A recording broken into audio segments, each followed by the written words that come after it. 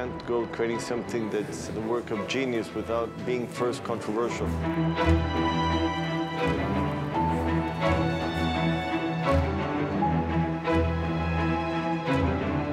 He is the living artist with the greatest number of museum exhibitions.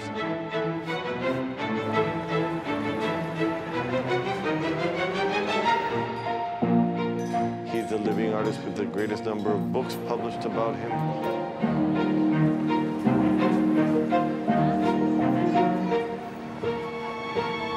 And he's the living artist that has the greatest international appeal and the greatest number of people attending his exhibitions.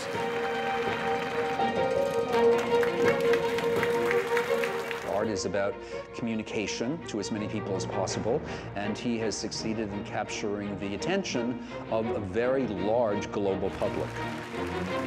He also doesn't fit into any cubbyhole. He stands alone.